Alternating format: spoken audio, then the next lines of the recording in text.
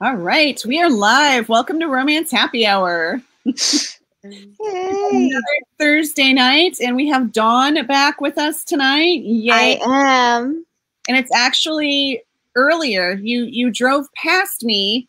You Yeah. used to be an hour ahead of me, and then you drove past me without stopping, I might add. Mm-hmm. And I'm now so sorry. the other side of me, and you're an hour behind me.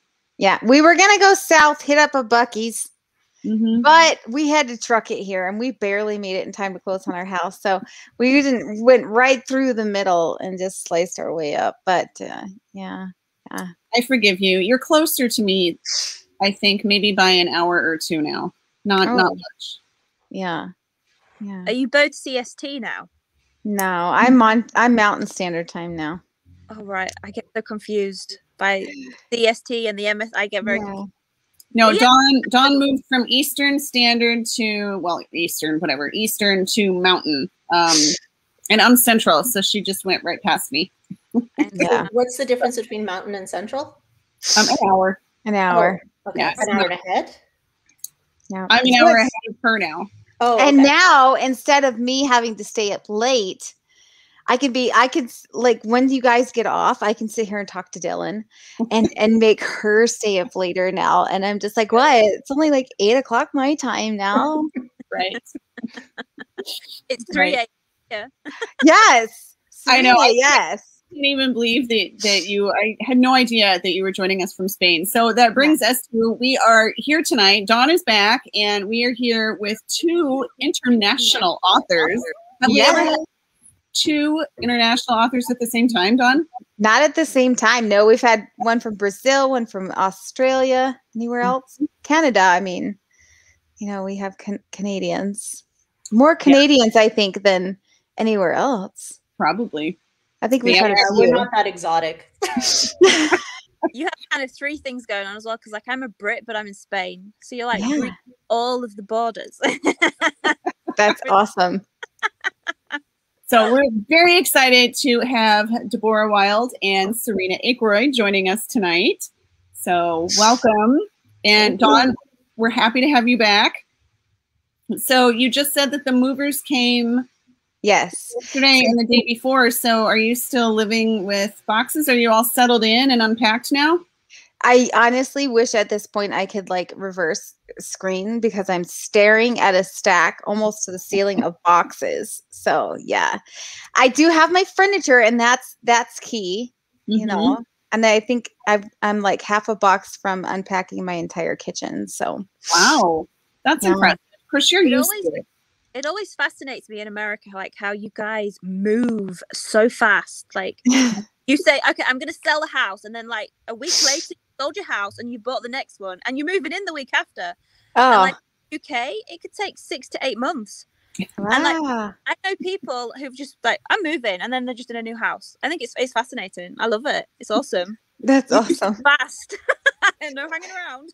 Yeah.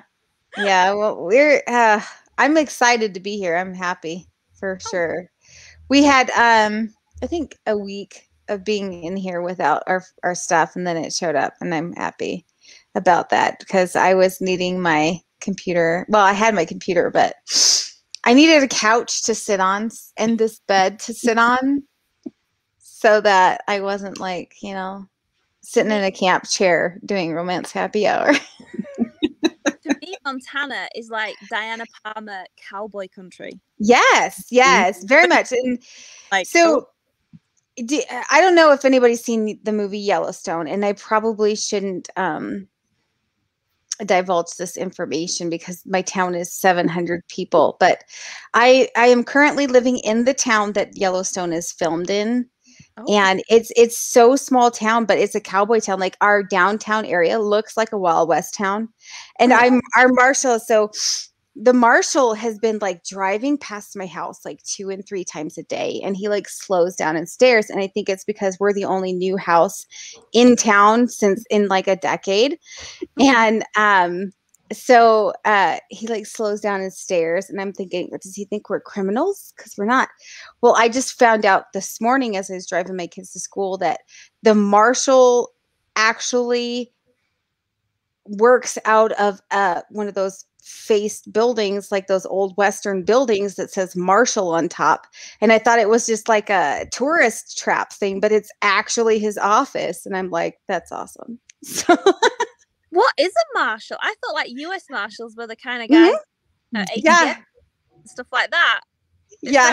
He's a U.S. Marshal. So basically, it's just jurisdictions. So they have like the city cops, the marshals, the state troopers. There's just different police officers for different jurisdictions. So you have a lot of police for a very small town. Yeah, we do. We also have a state trooper. Yeah. Safe right now. Yeah, super safe. Wild West, Serena. Yeah, the Wild West. Yes.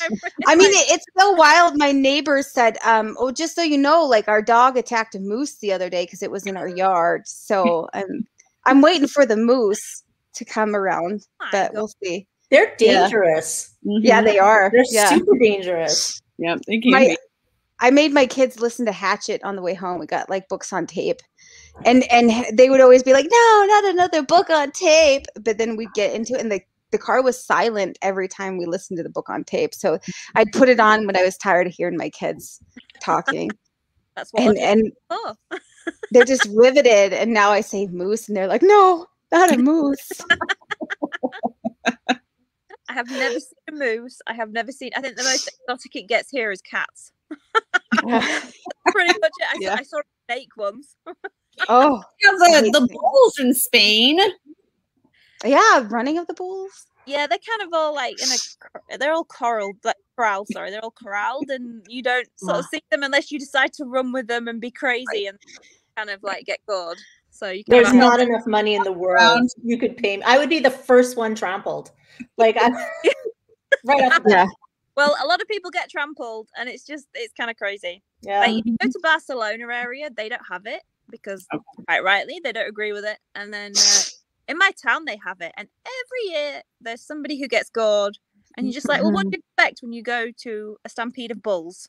Like, anywhere else, but hey, each to their own. I was in Toledo, and they were airing bullfights on the television set, and they did a whole profile, this lovely profile of the bull, and her name was Daisy. And I was like, oh, go Daisy. And then everyone got really offended at me that I was like cheering for the bull, but it's like, you just did this whole like multimedia profile on the bull. Like, how do you not root for it now? Like, well, you're kind of supposed to, root for the, Toreador.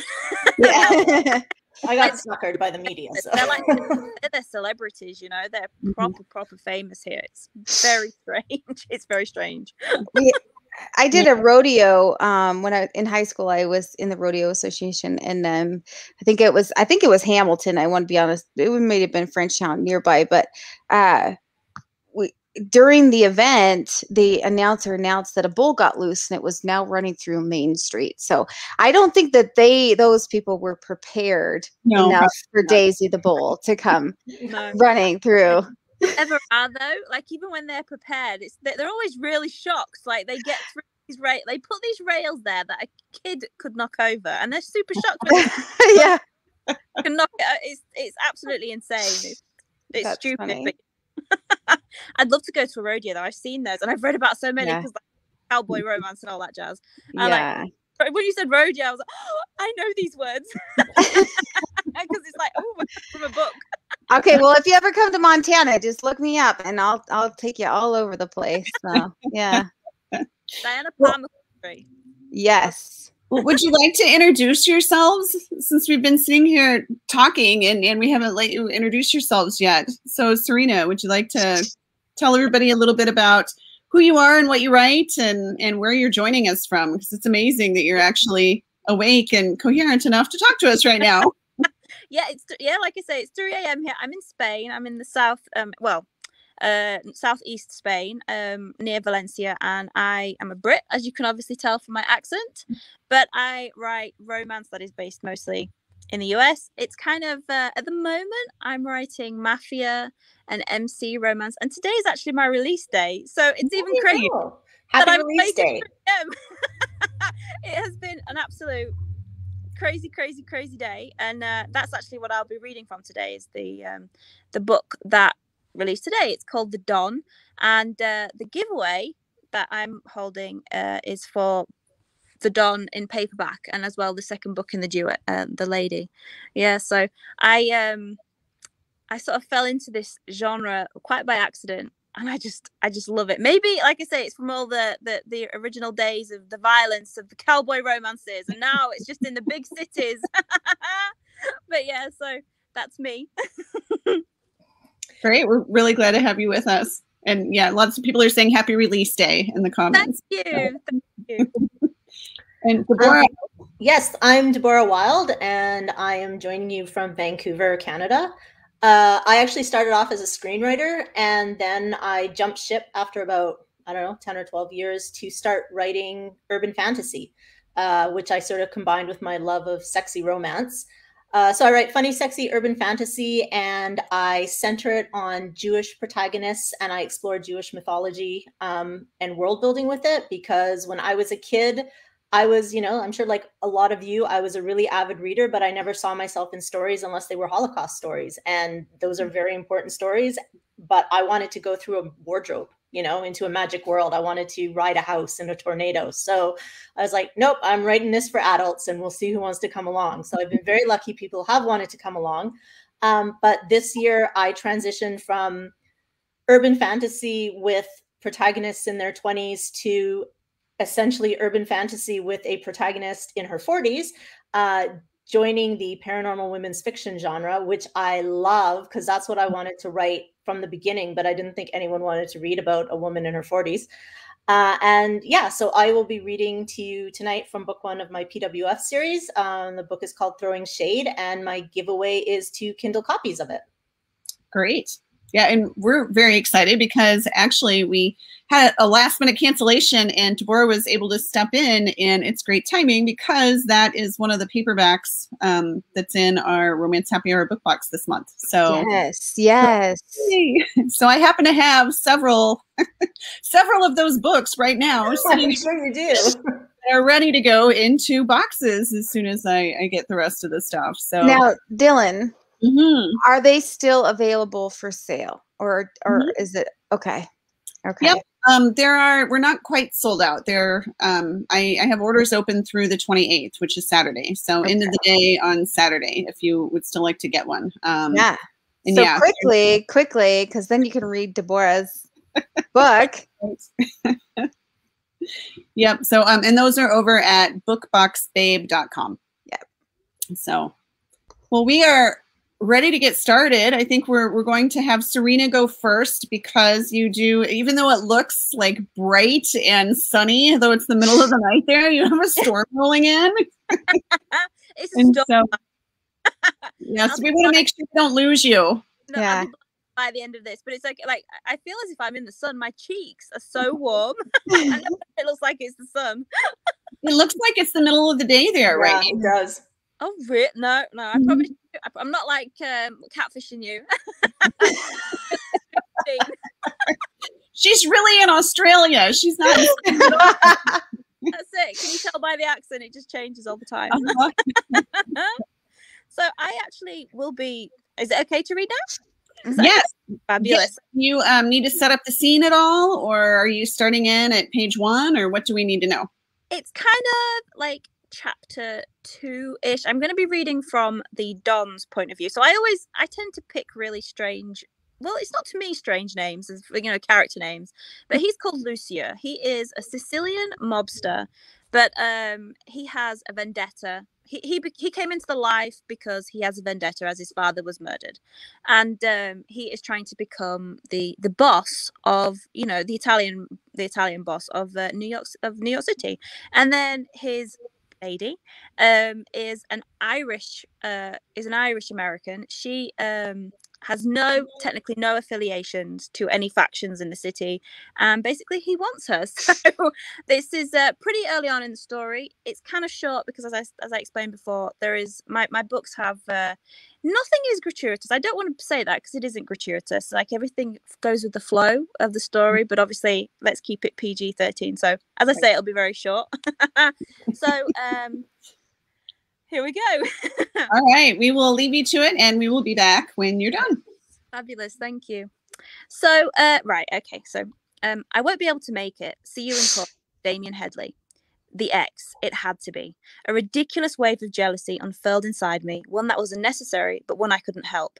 I leaned into her, close enough that I could smell her heady perfume, so that it was pretty much all I breathed in, and asked her, "Do you like dancing?"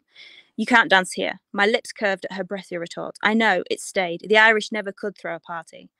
"I'm Irish." Her eyes gleamed with amusement. "I have time to show you that Sicilians throw better celebrations," I said, without whiskey lubricating everything. Her laughter made my heart pound as she told me, "It's a good thing you waited for them to leave before you started throwing shade at the Irish. I'm not as hardcore as Aidan Jr."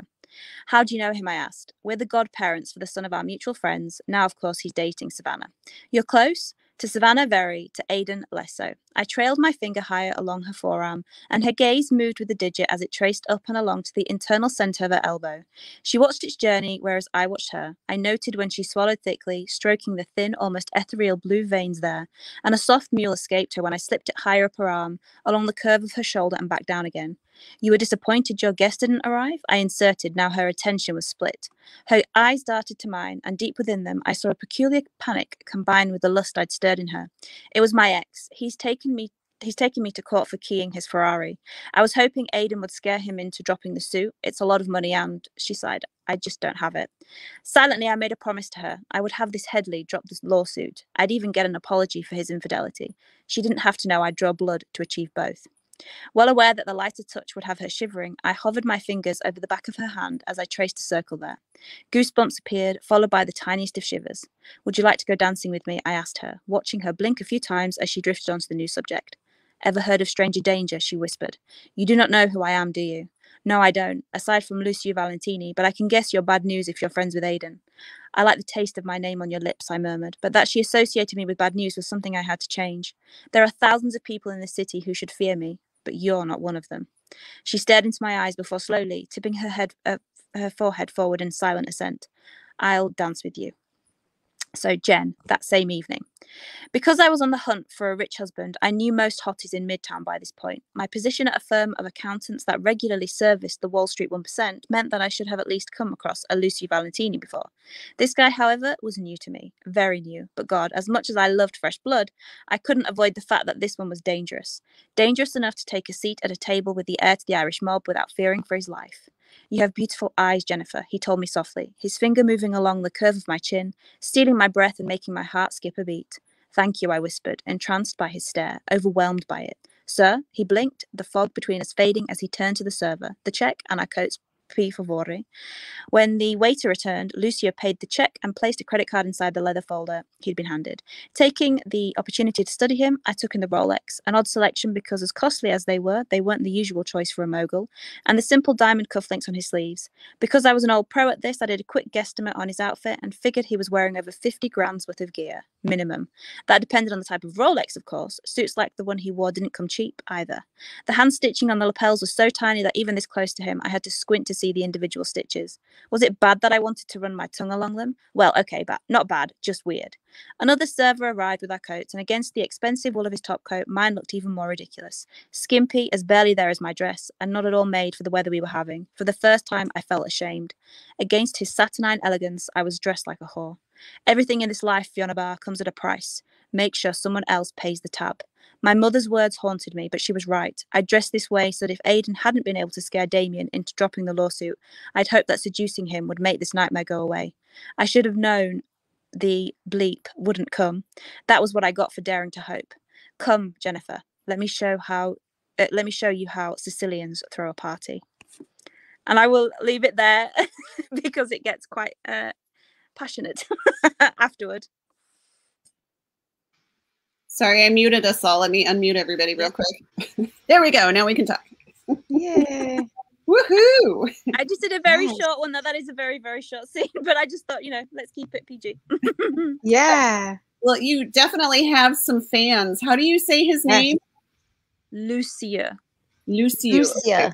Yeah, it's the Sicilian language is fascinating. I went down a rabbit hole, and I was very fortunate to find a lady who is married to a Sicilian, and I sent him this list of words, and there were some rude ones and there were some funny ones, and I was like, he must think I'm insane asking these questions. And he sent them back to me, and all of these like really strange words, and there's like that you can kind of see a link to Italian, but Sicilian, it's so much hotter. But the names are more complicated. Well, there are definitely. So, can I ask you how many? Yes. Sorry. How many languages do you speak? Do you speak more than one language? Well, I used to speak a lot more than I do now. At the moment, I mostly speak Spanish just because of Spain and my mum lives here and everything. But I used to speak French as well. Not so much anymore though. I struggle with those, and I struggled with for a long time. And then as I became a writer, it was really bad, but I let them drop. You know, because you got to focus so much on one thing, and French and German wasn't a priority anymore. I wanted to be a teacher, and then I started writing, you know, math theory. So like now I use it a little bit in some things, and my executive assistant, she's actually French Canadian as well, so she's French Canadian, and she you know, she helps me with like a lot. She lived in America, so she helps me with American terms sometimes, because like you know, we speak the same language, but there are so many different so many different changes, you know, things that don't correlate and stuff like that. So I'm kind of, I know it sounds crazy, but I think I had to learn American English and prioritize American English over French and German. I feel the same way though. I had to learn I had to learn how to write in American English because I learned British English. Right. So I had to like flip my R's, and I had to take out U's. And even in Canada, I'm always amazed because my editor's American, and I'm always amazed when I get the note, we don't have that here. You might want to explain. And it's like, what do you mean you don't have something that seems so common to me in Canada? And I'm like, oh, okay. It's really true. And it's very annoying because it's just so obviously, you know, it's peppered throughout everything that we do. And it just, you know, it goes down to brands as well. Yeah. Like I had this thing. When I had an issue with, I wanted to use a floor cleaner, so I googled it, and I'm like looking for this floor cleaner, so I used Swiffer, okay, and when she read it, she was like, "No, you would use Lysol for this." I was like, "Okay, then I'll use Lysol." But it's just funny. Like everything. It fascinates me though. I've got to say, it's all of the different changes. Like the spellings don't matter, but just the colloquialisms. And I'm focused on. Primarily I'm focused on the Irish American side of things, but today is the first Sicilian book that I've done. Like I've, you know, expanded my territory sort of thing. And until now there's loads of Irish terms, and they're from it's not Southern Ireland obviously, but it's not Northern Ireland, it's actual Ireland. And I have a fan who wonderful lady, and her husband he's Irish, so I ask him really random questions as well. I was like, did your mum have a song that she maybe sang while she was washing, you know, doing the dishes?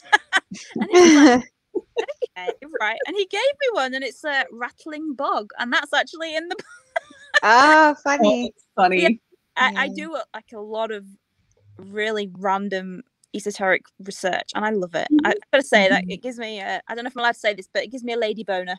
I'm not afraid to admit it. Oh, that's funny. When you say it with your accent, so I'm sure it'll be okay. Yeah, I don't think Facebook is gonna flag anything with your accent, so we'll see. I have to say, with Americans and North Americans, I get away with a lot just because of the accent. It's kind of great. It's like I wouldn't test it. Like, yeah, with the speaking and swearing and stuff, I get away with it. Well, and I think when you do that, when you bring in things like that, like a song and things, I mean, it grounds it. It makes it feel like you've really done your research. And then people who, I mean, that's my biggest fears. You know, if I were to write a book and, you know, say, I like to use fictional cities a lot of times because that way I don't run into that, you know. It's like if I'm writing a story and it's set in Manhattan and I'm, you know, saying they're at, you know, whatever, this intersection, and then I say there's a Starbucks or something, and then somebody's going to say, no, there's not. You know? Yeah. But that just grounds them in the story, though, when you have those experiences and things like that. I think that's fantastic. Because like my world is this universe is based in West Orange, New Jersey, and New York City. I spend so much time on Google Maps. Looking at this, and then I tell you what's really great as well. If you go on YouTube, they have these it's a very bizarre thing, and maybe they're doing it just for writers, but they just there's people who just walk around. They just walk around filming it. And so mine is based in there's my Irish mob series is called the 5 Points Mob Collection. There is an area in New York City called the 5 Points. So like, and it's in Hell's Kitchen, and there's this guy, and he takes video, and I'm just watching him walk around Hell's Kitchen, and I'm like, okay, I know Hell's Kitchen now. I could go there and it'd be absolutely fine. So I do a lot of research into that, and it's always funny because your distances amaze me. Like, I will say, oh, it's like across the country, and it's my editor's like, Gemma, sorry, that's my real name, but Serena, she's like, Serena, Ohio to New York is not far. It is not over the country. It's not across the country. It's like up. And I'm like, it's a 6-hour drive. I don't care if it's a 6-hour drive. Like, to me, an hour drive is far. I know it's just a short drive. I do that in a day. And I'm like, okay, you do that in a day, right? But I come across all these things all the time. It's the spice of life. Yeah, it's funny how different it is. I'm very proud of the fact that I've had people come to Vancouver and go to the locations that I've talked about, and then they'll report back, and I'm like, yay! Oh, fun. Yeah. Oh my gosh. That is awesome. We do have one question. Serena, what made you choose America for your setting? Well, I actually have a lot of books based in the UK as well. I do have quite a few based in Europe, but for this particular one, you know, our mafia in this area is very different to the American mafia, and you know, we have it like in Spain they have a mafia, and in Italy they do, like they have, you know, big factions there. But I didn't want to do it for this. I really wanted to be in New York City, and as well I had I like to make things hard for myself. So I have this universe where it's basically there is an MC universe in New Jersey who deals with the Irish mob in New York City. And now there is this Sicilian faction, like I say, in the same city. So they all interconnect. Can't really do that in Europe. You just can't. And there's so much more scope.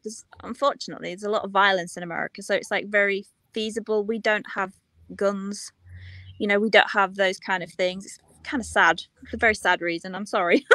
But, you know, I'm not saying that there's no crime here, because of course there is. But it's just a different kind of culture. And in New York, you have so many gangs, and it's very, very easy to research. Like, I do spend a lot of time on YouTube, I'm not going to lie. And I watch, like, documentaries about Rikers Island, you know, the prisons and stuff like that, the way that they live. Kind of aggressive stuff, because I used to be like Deborah. I used to do paranormal and things like that, and I always, with those ones, I always actually based them in the US. I think I've never been to America, but it's I'm going next year. I'm going to a Polycon. So awesome! Yeah, DC, and I have no idea. I'm gonna be like this, looking around. I have to base a book there. So let me ask you both, because you write paranormal and you write mafia. So you obviously, I'm thinking obviously, write alpha heroes. Is that correct? So have you ever written a beta? Yes. You have? Okay. No. As a mafia or as a paranormal, Serena? For me, I until last year, I mostly released reverse harem. Okay. I have like I've put them together, a lot of them, but I have about 80 books out. So I have, over the years, kind of done a lot of different stuff, and whatever floats my boat, I sort of just go in that direction. So I have this one particular harem, and there are 7 guys in it. So obviously you can't have 7 just alphas. It'd be really tedious. You have to have people who will, not necessarily betas, like I'm not saying that, or omegas or whatever, but just like there's got to be push and pull. So there's somebody who would be like an uber alpha, and then there's somebody who's beta, and I find actually the betas keep the peace. Yeah, they keep the. So I'm asking because I was on an episode of What the Trope a couple months ago, and we were talking about paranormal, or no, it was, what was it, Dylan? What was the What the Trope? We've done several of them now. I know. Anyways, it was a paranormal. Fated Mates. It was a Fated Mates. Yep. And they were talking. Have you ever read a paranormal book that has a beta hero? Yes. Yes. I'm so excited about this. Yeah, it's not mine. I don't read beta heroes. Like, it's not, I mean, I guess that's why I keep writing alphas, but not alpha holes. I don't like them to be jerks, but they're alphas. And then I read Haley Edwards' The Beginner's Guide to Necromancy. And it starts with an alpha hero and becomes more about a beta male who is phenomenal. Like, I completely fall in love with it. I was so impressed and delighted by her characterization of him. Yeah, but I think that's the only one I've come across, really. I don't know if you guys read Reverse Harem, but there is a really great one by Catherine Moon called Lola and the Millionaires. And one of the main characters, he is an Omega. So he's like, technically, in the structure, the paranormal structure, he is like the lowest of the low. But it's a sweet verse. She calls it a sweet verse. That is a very interesting dynamic. And he has very interesting things that he does. I will say, you know, eggplant, insert eggplant emoji here. Yeah, he has so if you like Reverse Harem, I would give that a go as well, because that's a very, very unusual take on it.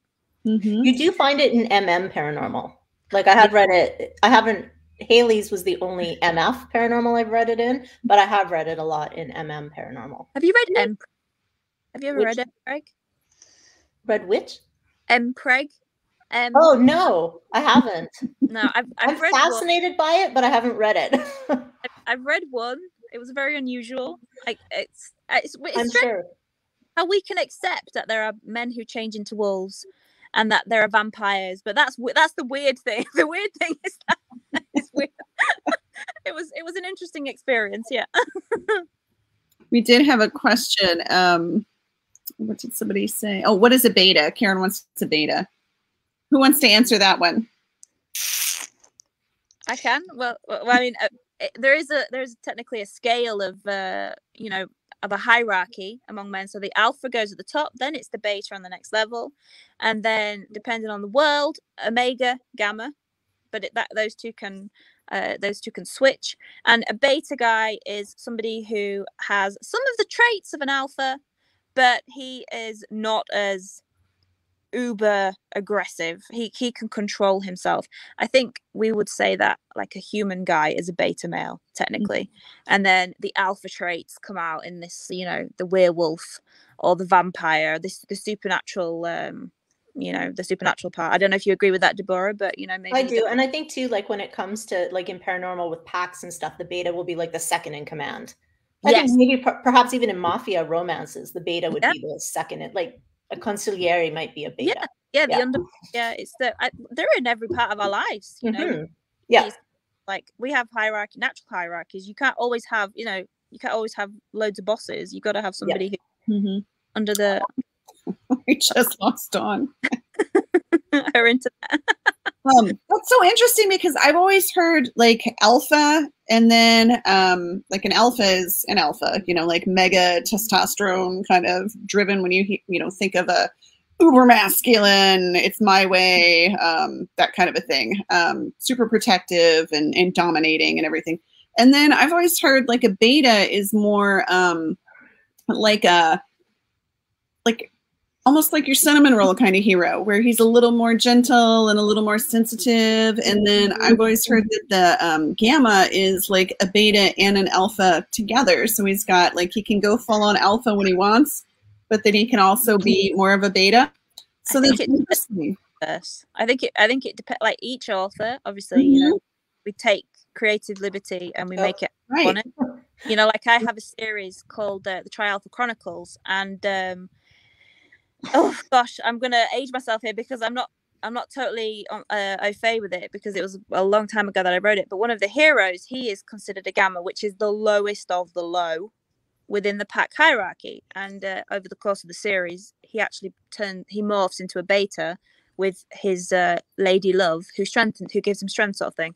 But I think everybody does it differently. If you read an Omega verse, betas are just like humans.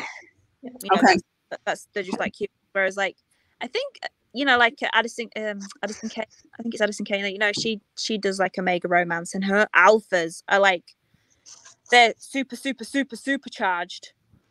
Like to what we do. I mean, you got to be careful as well without throwing around the word alpha with Amazon, because they like tend to ban us. Yeah.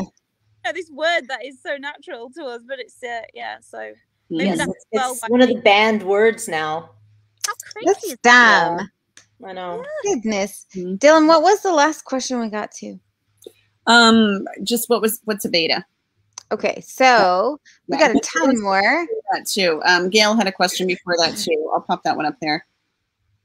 So, how many books do I write in a year? Well, okay, so I write very fast, and it is my full-time job. This is my career. So, this year, for example, I've written 800,000 words. And then this year I've released 5 books. I think it's 5, and I have another 3 to come out. But before this year, I'm slowing down. Doesn't feel like it, I know. But last year, I think I was releasing 1 to 2 books a month. wow. Yeah, a month. So over the last it definitely adds up. But that's so how? Oh, sorry. No, I was going to say, how many words are your books? Like, are they full lengths? Well, for example, the one that I released in July was 170,000 words. Whoa! Holy cow! I write big books, and I cannot lie. I guess, and fast. Full length. And the duet is they're both 80,000 words a piece.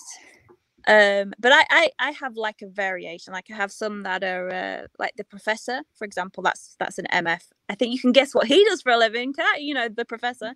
You know, that's like 80,000 words. So I've always been I attribute it to the fact that I write so many different things. It's only this last year where I've really streamlined into Mafia and MC, but even so, MC and Mafia, there's a lot of differences. So I used to leapfrog from paranormal to contemporary, then I'd do witches, and then I would do like academy. And so, you know, as I said before, variety is the spice of life, and it kept me going, and I really enjoy what I do. So yeah. So I am young for it, but yeah. Very focused. It's awesome. Yeah. Very focused. Too focused, I think my mum would say. Yeah, that can be a drawback to being so focused. Yeah. I think I'm very proud. I'm very proud of it, especially because like since last January, it's when I created this universe. So the first book came out in this universe, and it was called Nyx. And now in that particular series, there are 8 books. And then in the Irish Mob, there's 5. And then by next week, I will be releasing the second book in the duet. So there will be 2 out in my Italian. So I like it as well. My readers are used to it now. Complicated conspiracies on a fast timeline. Oh, good. Well, should we have Deborah read before we get to more questions, just to make sure that we have time? Yes, and then when we get back, Serena, tell me how many words a day you write, because I'm going to see if you can beat our top.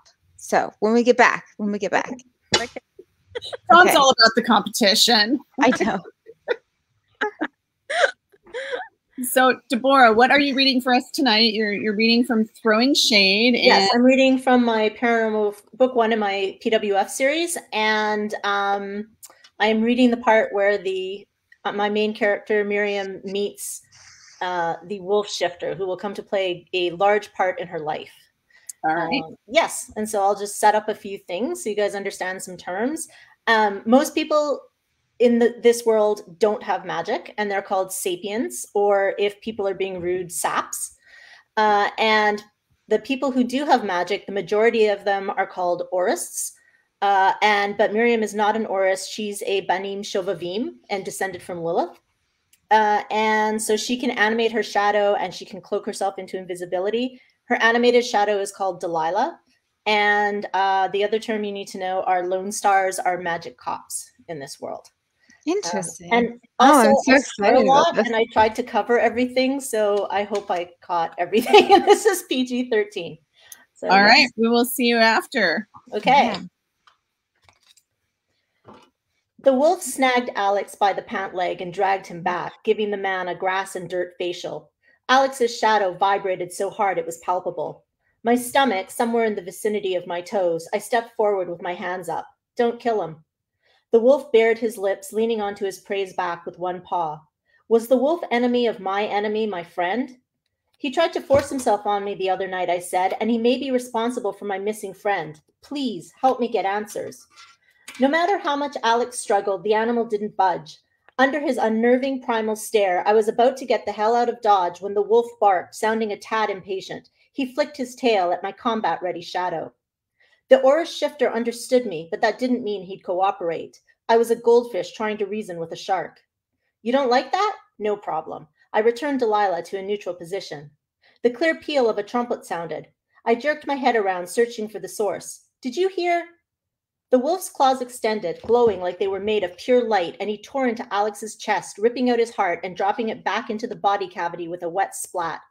Alex went limp, his head twisted to face me, and a swirling phantom of crimson and gray exploded out of his corpse. I shrieked and ducked, meeting Alex's lifeless stare. His shadow once again looked normal, the putrescence now freed and dive-bombing the wolf, who leapt, growling and attempting to catch hold of the mass. What was the sick, bloody ghost thing? Why was the sick, bloody ghost thing still going like the Energizer Buddy? And why did Alex have to die? I didn't mourn the piece of crap, but this wasn't right. He should have faced justice, except that thought warred with my desire to push the wolf aside and rid the world of the phantom thing myself. The pulsing entity whipped close to my face, anger roiling off it, and I flung my hands up. Never mind, let the wolf handle it, because unless I could vanquish this thing with the power of sarcasm, I had no clue how to fight it. As the dying sunlight slipped away, the angry ghost mass attacked the wolf faster and faster, but the Oris shifter fought it off in a blur of motion. A car alarm in the distance beeped insistently. The wolf sank his front claws into the crimson and gray specter that had burst out of Alex's corpse, holding it aloft like meat on a spit. Rays of golden light sprouted out from the wolf's back paws, blooming across his legs and torso with a hypnotic fluidity. It turned his white fur into a blinding snowscape that forced me to shield my eyes. His emerald eyes turned black, and a pained howl burst out of the animal, a desolate sound that shivered up my spine. Keeping the crimson mass speared on one front paw, the wolf flexed his other one, slashing his glowing claws through the air and opening a portal into a yawning chasm. I clasped my hands over my ears, the half-humming, half-vibrating noise emanating from it hitting me at a painful frequency. And yet I crept closer, awed at the maelstrom of storm clouds on the other side. A plume of fog rolled in with jagged movements that reminded me of teeth.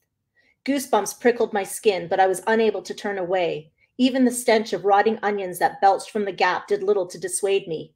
Had the wolf really torn a hole to another dimension, or was this an illusion? The wolf flung the writhing mass into the chasm, and the wind on the other side picked up with a furious howl.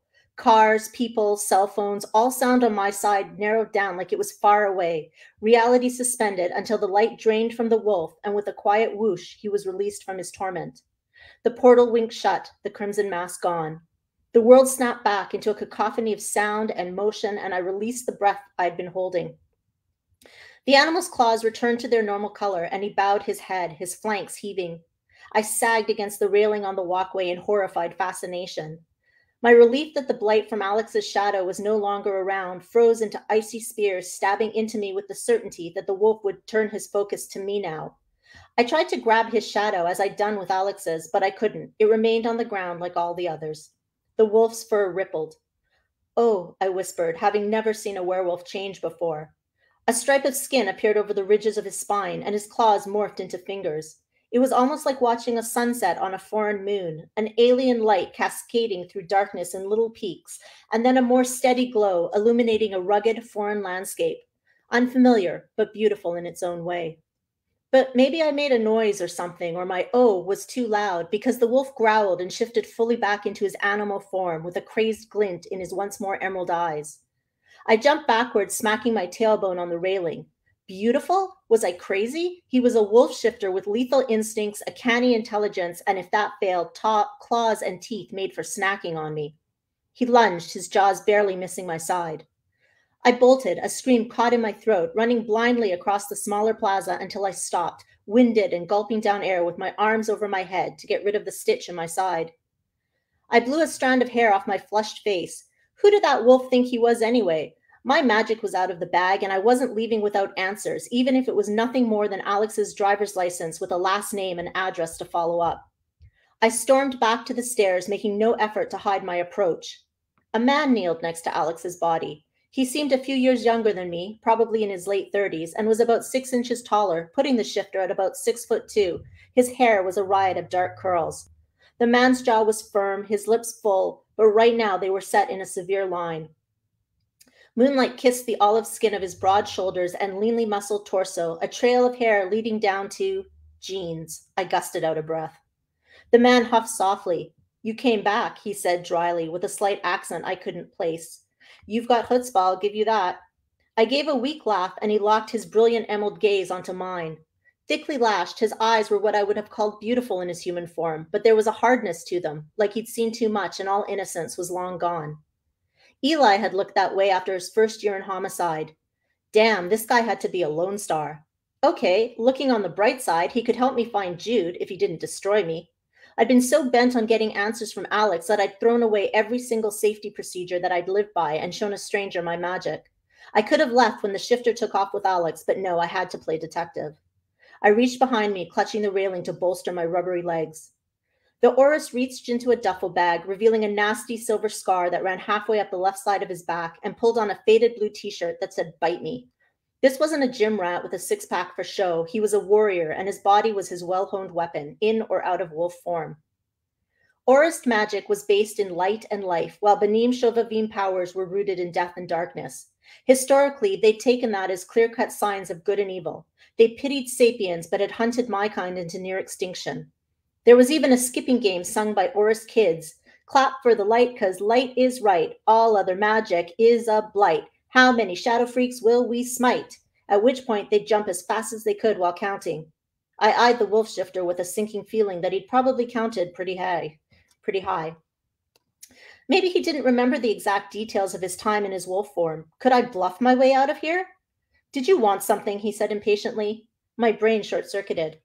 I'm guessing that light magic allowed you to cut through the breastbone and rib cage with only using your claws, I said. But why isn't there blood all over the place? I could have smacked myself. This was not the time for curiosity or further questions like, how do you have more than one magic ability? It was the time for well-crafted lies. The magic cauterized the blood vessels. The man rolled his R's. He grabbed a box of table salt from the duffel bag. Regular sodium, I said thickly. How bland. I prefer pink Himalayan to balance the delicate flavor of human flesh. I'm not eating him. He dumped the salt over the corpse. It interferes with the scent so animals don't show up before Oris get here to retrieve the body. That's good because cannibalism can make you sick. You get this brain disease called kuru and, like mad cow? He tapped the last of the salt onto the body with a contemplative expression. I blinked. People didn't generally come back with follow-up questions to my random facts. Not quite. People can't get mad cow disease, but in rare cases they get a form called... I shook my head because cows, mad or otherwise, were not the issue. Was Alex human? Or was he some other species entirely, and did that make a difference to the answer? He had looked human, even if what was inside of him wasn't. My moral compass was having trouble finding true north. Not anymore, the wolfman said. I knelt down beside Alex to close his lids because his lifeless stare felt accusatory, but the shifter batted my arm away. He lay a hand on the deceased's forehead and stared into his eyes as if committing him to memory. There was both a gravitas and a resignation in the shifter's expression, and I couldn't tell if he did this to honor the dead or to torment himself with a parade of his kills. Maybe it was one and the same. When he was done, I checked Alex's back pockets for his wallet. The man's body isn't even cold and you're robbing him, Wolf Dude said. I'm looking for identification, I said through ground teeth. There was a cracked phone, but no wallet. It must have fallen out at some point during the fight. A vise tightened around my chest, and I shoved the Oris, banking on the fact that if he'd intended to hurt me, he'd have done it already. You ruined my chance to get information about... I saved you. The man stuffed his bare feet into motorcycle boots, which also came out of the duffel bag. I don't know what interrogation skills you think you have, but I can assure you that Dybbuk wouldn't given up crap. Dybbuk? Merde, he said in perfect French. Ah, you went after him without knowing what you were dealing with? His full lips twisted. Freaking BS. He remembered. I took 2 wobbly steps back, Delilah by my side, but he didn't come after me. He laced up his boots. Okay, he was a derisive son of a bitch, but he lacked the horror others of his ilk displayed upon meeting my kind, nor did he seem inclined to kill me. I'd take the win. Alex had attacked me once already, I said, and if he did something to my friend... The shifter pulled out a beaten-up brown leather jacket and shrugged into it, his shoulders bunching. Then she's gone. Sorry for your loss. My eyebrows shot up. Yes, this guy was a jerk, but surely he was connected to an infrastructure that could help me find Jude. Sorry for your loss? How about you help me find her? Aren't you a Lone Star? He laughed without an ounce of humor. Hardly. Then what was he? He'd already killed one person, and yes, that Dybbuk thing seemed to justify Alex's death, but I was alone out here. If he was working on his own vigilante moral code, how safe was I? I eyed the stairs. How many were there? 30? Then perhaps another 50 feet to lose myself in the crowds? He'd be faster than me, even as a human. I bit my lip. If I screamed for help, would anyone come? Screw that. I had magic and could cloak and get away at any point, but his rudeness was grating. I threw my hands up. That's all you have to say? No. The man raked a shrewd glance over me. Should we ever have the misfortune to meet again, get out of my way. Or what? You'll huff and you'll puff and you'll blow my house down? He bared his lips, briefly shifting his canines to wolf form. My, what big teeth you have. A strangled laugh burbled out of me. My epistemological crisis involved a hell of a Freudian undertone. I'll do whatever is necessary, he said. Is that your action hero catchphrase or something? Because it's a little on the nose. He zipped up the duffel bag. My reputation doesn't precede me? Shocking. His voice was laced with bitterness.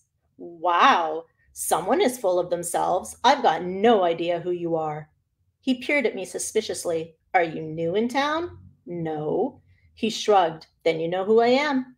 Hate to disappoint you, but you're just some rando who crashed my party and ruined my plan.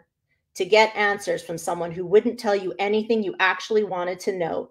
Brilliant strategy. You've the mind of a tactician. Even if you did get something out of him, did you think he'd let you walk away after? His accent thickened when he got annoyed. I had my shadow. I wouldn't brag about that if I were you. For your information, I'm doing an admirable job.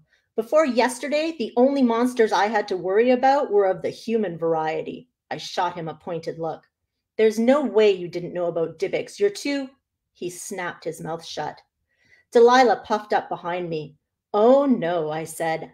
Finish that sentence. The man crossed his arms, rustling the leather.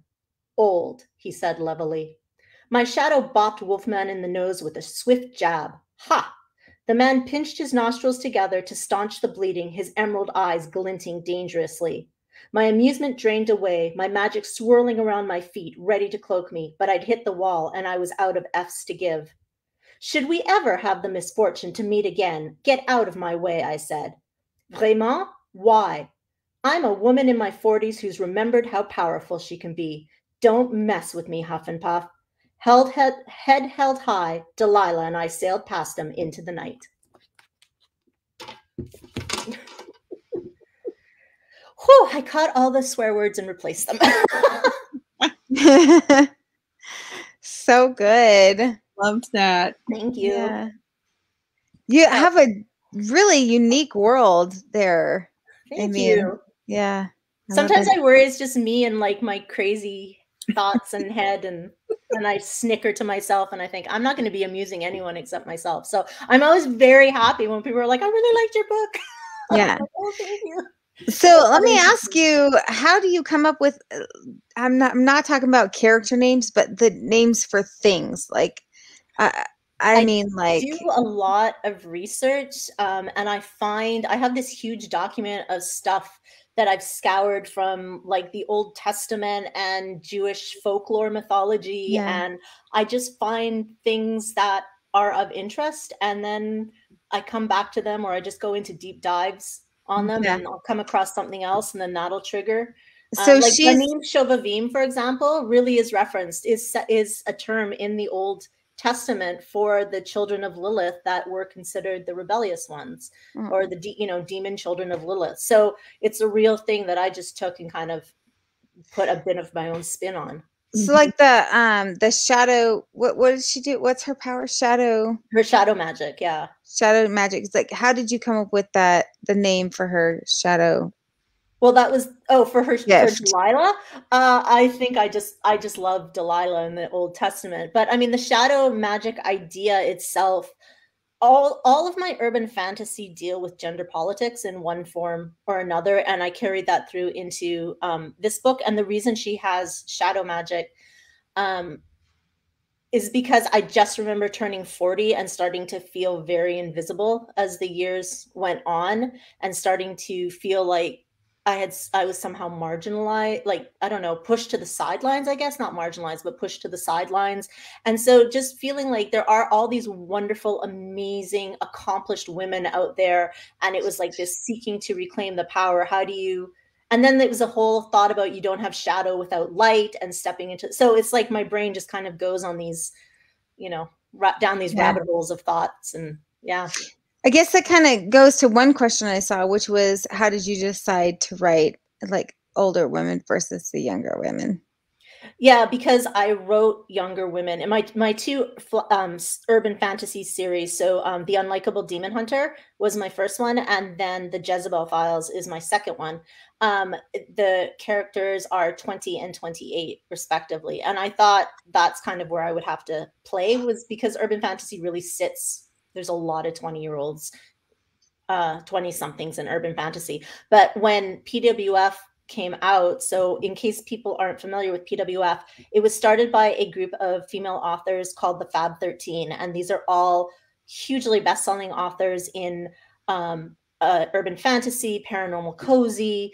I know I'm missing other things that they've written as well. Anyways, they're amazing authors, and they decided to carve out a space for heroines that were over 40 who still wanted to have magic adventures and love. And so it's really cool because people who are writing PWF come to it from different ways. Some might bring more of a paranormal cozy mystery feel into it and not have the heat levels, or, I just bring all my urban fantasy and love of sexy romance to it. So it's, a steamier side. So yeah, that's why when I realized there was a market for this and readers were just, they wanted so desperately. I mean, it makes a lot of sense, right? Like, I grew up watching Buffy and reading fantasy and urban fantasy. And of course there were going to be other people, but I guess we internalize hearing that, no, the market is, younger people. And so it's been really wonderful, and wonderful connecting with these women, these readers. Yeah. Okay, Serena, did you have a question? I did actually, Deborah. So I was very curious. So your heroines are older, which is fantastic. What are your heroes? Are they the same age, or is it like, are the alpha? Werewolves can be like 200 years old. Are they? I was wondering about the dynamic there. So Laurent, my wolf shifter, he's 37. Okay, how old? And Miriam's 42. Right. Okay. Oh, okay. Yes. Right. Do you write older heroes as well, or do you always do younger heroes? My heroes have always, this is actually the first book that has had vampires or shifters in it. All my other books, so my first series had demons, but no vampires or shifters, and all the main cast were human. So they were all in their early 20s, the first series. And then the Jezebel Files, they're like 28 to 30. Like, it's, again, but they're all human. So yeah, and there were no demons or anything. It was purely human magic in the second series. It's very common, isn't it, in like the paranormal world to have like 1,000-year-old heroes. Yeah. I like having humans. I like the dynamic that having humans, brings. I do have a vampire who's, hundreds of years old, but he's not a love interest by any means. No. So, yeah. It's interesting, isn't it, how we rarely have older women heroines. Rarely. Like, and even like I said, then like I actually have an older female vampire, but it's very rare. It shouldn't be. Why is it that way? I know, because we've somehow been convinced no one wants it, and it's not true in the least. Yeah. Now, I've been really excited to see the rise of paranormal women's fiction, and there are like you said, a lot of big names that are writing in that space. And yeah, it's been fun to watch. Sorry? Is KF Green? Yes, absolutely. She's one of the originators of it. And I have to say one thing about them, because I'm also in their group as well. And I've been, they provide space for other guest authors to come in and do takeovers when we have releases.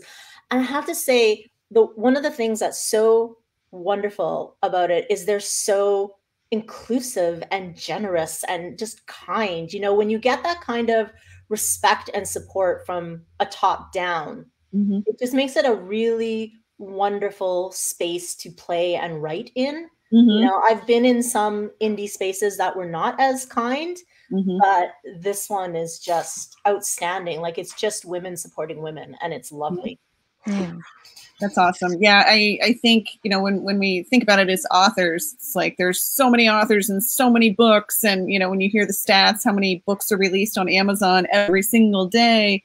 But yet, it's like readers are always going to be able to read so much faster than we can write a book. Even if Serena's reading, 2 books a month, some of these readers, y'all are so fast. I mean, they'll read a book and they'll read 2 books a day, and it's like there's absolutely no way that that any author would ever be able to keep up with. I know a reader who readers 7 books a day. What? Wow. Holy cow. You process it, or do you just like speed read? And she says, oh no, she processes it. And I was like, really? Because I'm a fast reader. I can read 2 books a day. But yeah, me too. Holy God. Like, how long are these books though? Oh, I mean, $80,000. That's an expensive book. 80,000 word book. Books are all like 85 to 100,000. Okay. Yeah. Okay. If she was reading like 80,000 word books or like 10,000 word books a day, I don't know. That would make more sense, I guess. But still, she's like, she was very, very. She classified it as that. So, I mean, no reason to disbelieve her. But yeah. So that goes to kind of to the question that I paused. How many words a day can you write a day? Well, it depends on 2 things. If I am near the end of a book, I can do like 25,000. What, a day?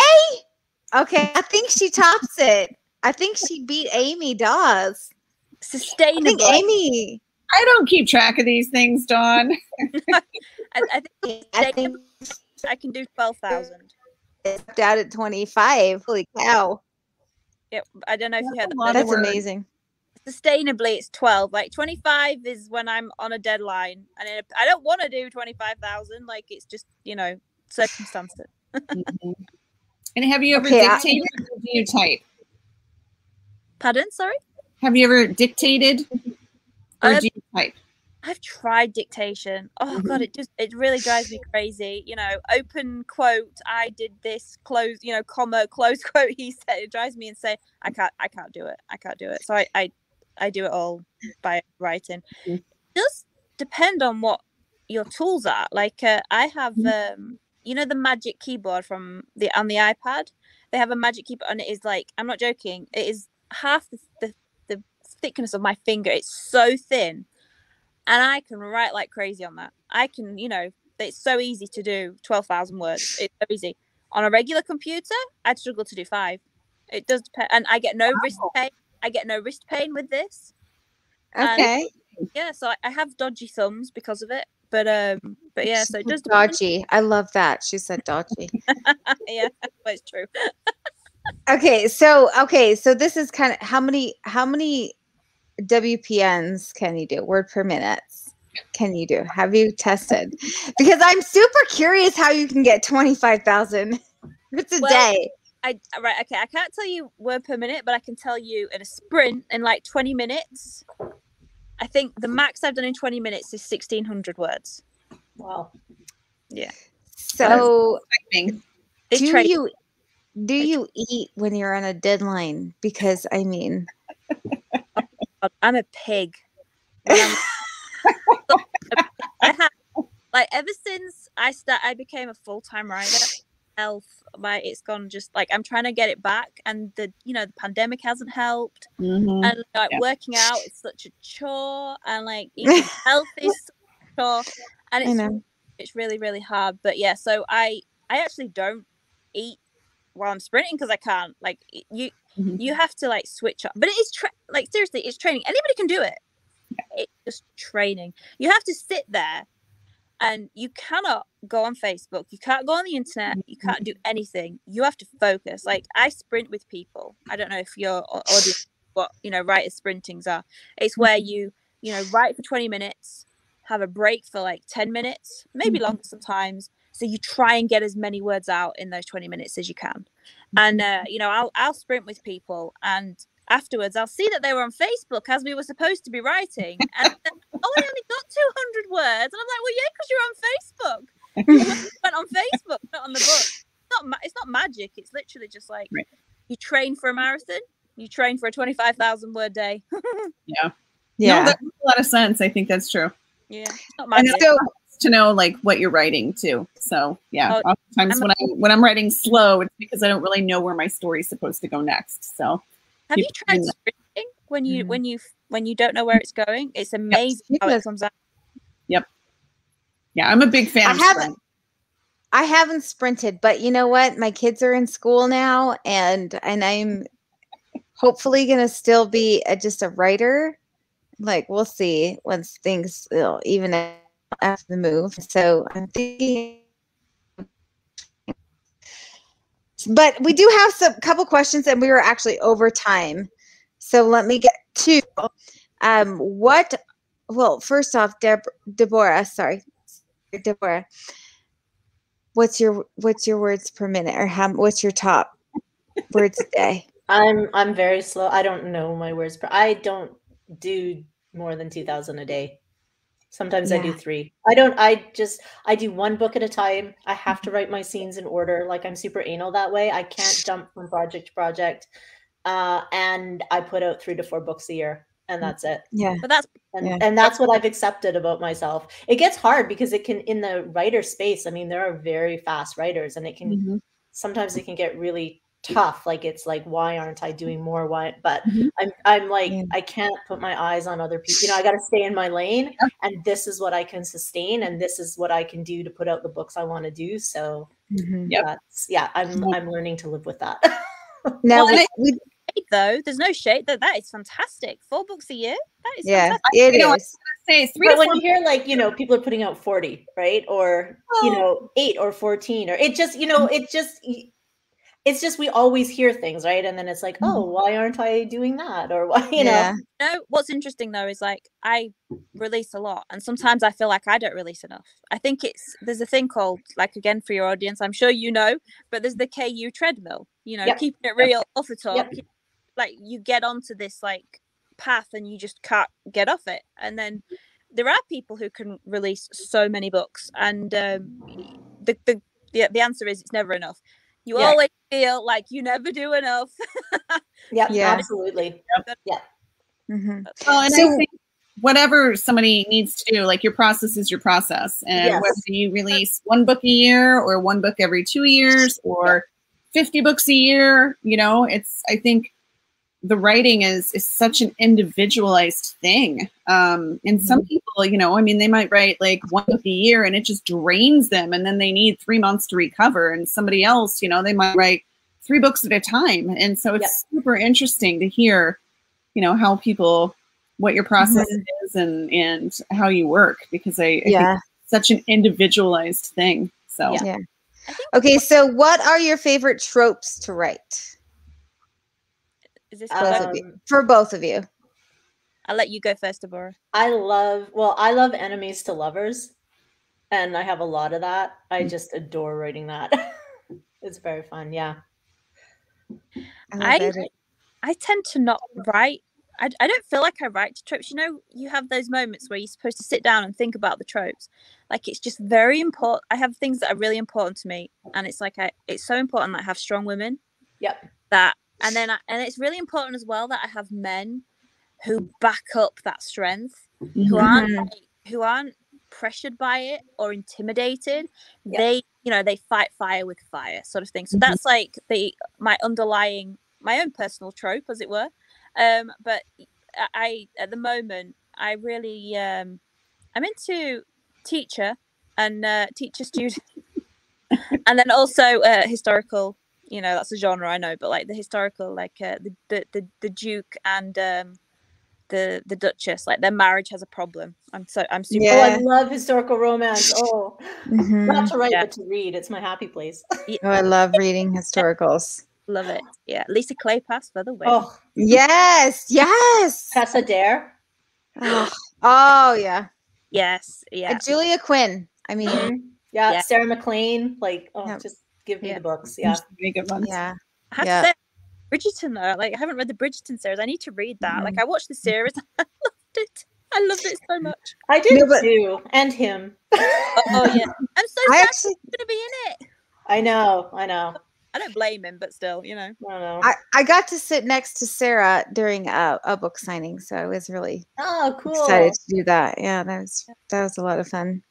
All right, one more question, and then because we are already like almost over Lucy's score time. Yeah, and that's amazing. And it was, oh my gosh, I lost it. It was Karen's. Oh, what do you edit out of your last book? What did you edit out of it?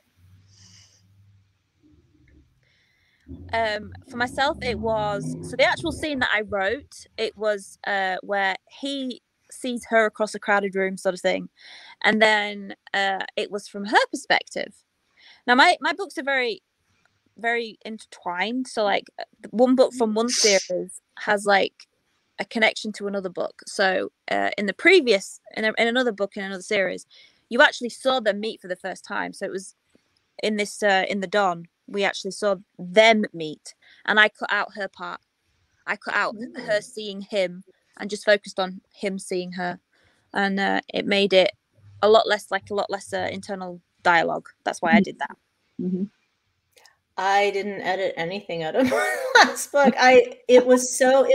All my books are like very twisty, turny, procedurals, like whatever adventure they're on, and this one was the most twisty turny one, the one I just finished, and that's going to my proofer, that it had to be very tightly plotted. So I expanded on stuff. I don't tend to cut out. I don't tend to overwrite first drafts. I tend to underwrite first drafts and then go in and dig deep and flesh it out. So my first drafts tend to start at like 75,000 words, and then I'll like, dig into character and theme more once I've got the basic structure down. So there wasn't really anything edited out, I don't think. I write very similarly to you. Oh yeah? Yeah, it was just this particular occasion. Like I got bored of them being so entranced with each other. I was like, okay, get on with it. Get on with being like, having eye sex sort of thing. And but normally I go in and I flesh out and stuff like that as well. I like to see the nitty gritty. But it was a very good question. It's the first time I've ever done it. That's why I have a lot of respect for people who write contemporary romance. I had a YA pen name and I wrote some contemporary romance under that name. But I love having magic because I'm like, can't sustain. I need to. Okay, here, let's just throw in a magic fight. Okay, good. Really, paranormal is brilliant for that, isn't it? You can just you can fix anything because there's a witch who knows a spell. Yeah, will solve the murder for you. It's fantastic.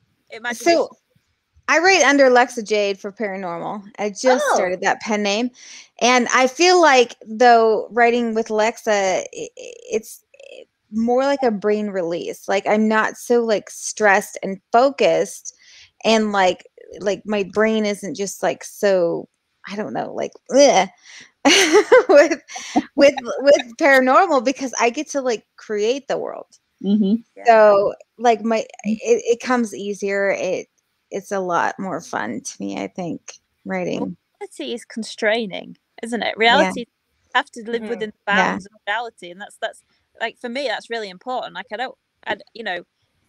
I write Mafia and MC. Somebody has to go to prison at some point. Somebody has to. You cannot have these guys who go around killing people and and if you don't go to prison, there has to be a reason, because they know somebody. But like in paranormal world, I love writing paranormal. That's my happy. That's one of my. I mean, all you got to do if your person's about to go to prison or, you know, get killed or whatever. You just got to throw in some magic and then it fixes everything. So that said, though, I spend the longest on my world building before a series. Like I can spend several months figuring out the magic systems and the rules of the world and the, you know, and feeling like I'm dancing around until one day it'll snap into place. And it's like, okay, now I can start figuring out the plot of book one. Do you use the Bible as a base for that?